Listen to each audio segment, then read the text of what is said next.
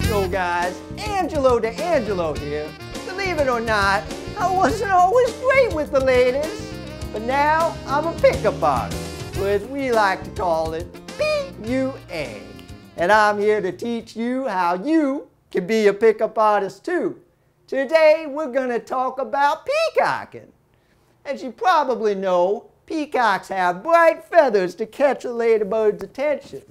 To be a pickup artist, you need to do the same thing. Wear bright, attention-grabbing clothes, and you'll have all the ladies staring at you. Look at this one.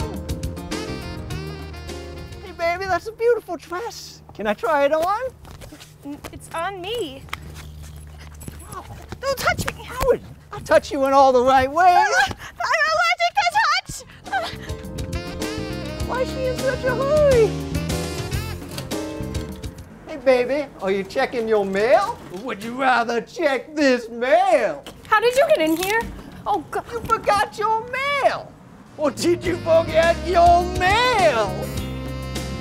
Looks like someone smashed your rear end pretty good. How rude! Hey, I could buff that out for you. Nice ass, though.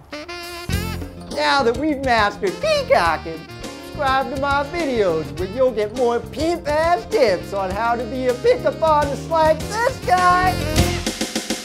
You need to work out like me, man. I can get you into my exercise program. Do some Pilates. Call me fat? Hey, baby, that's a nice handbag you got there.